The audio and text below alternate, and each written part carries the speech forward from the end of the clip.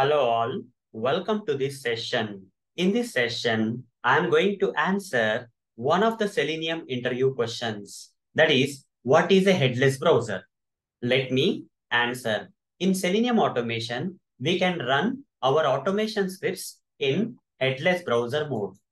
So what will happen when you run your scripts in headless browser mode? It can be Chrome browser or Firefox browser. Any of these browsers can be run in headless mode.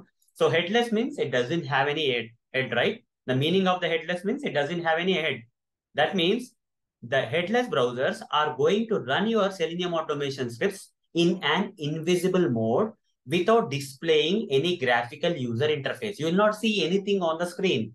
Everything will happen in the background without you seeing anything on the screen. No graphical user interface, no browser, no application visible. Okay. No application pages or elements on the pages visible.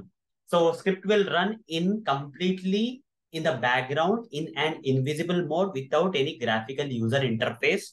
That is what is headless browser execution of the Selenium automation scripts. So in Selenium, if you want to enable this headless browser mode, then we have to use some options, Chrome options for Chrome browser like that, Firefox options for Firefox browser, etc. Okay, let me practically demonstrate this for you so that you will get more idea.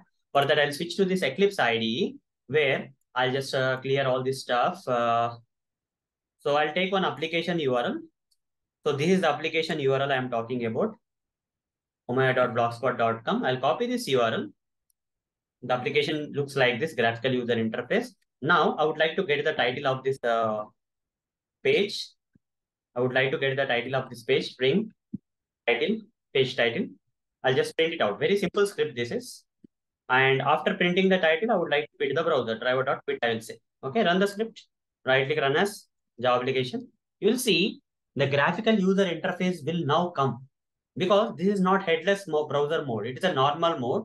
So we'll see the browser graphical user interface. You can visually see the browser opening up, maximizing, opening the application URL, closing, and it has even printed the title of that page. But what if I have to convert this script into headless browser mode?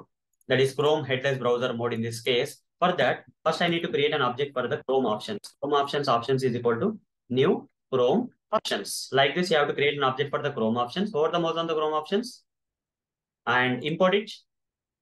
Now say options dot add arguments. Okay, add arguments inside that double quotes and give a value known as hyphen headless. That's it. Simple. Okay, this is what you have to enter in the argument. It is an argument. Okay. Now copy these options for which headless browser mode is applied and paste into the Chrome driver constructor like this. Now run the script. In this case, you will not see anything on the screen. You will not see any browser opening up, no graphical user interface coming up, but you will get the result. That is, title of the page will be printed in the output console. You will not see any browser opening up.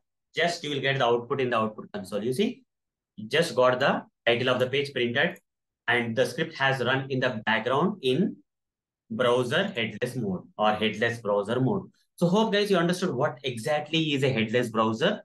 So and how to use this headless browser in Selenium automation. The advantage of using the headless browser is since there is no need to load the graphical user interface for executing the automation script, the script is going to run a way faster. Okay.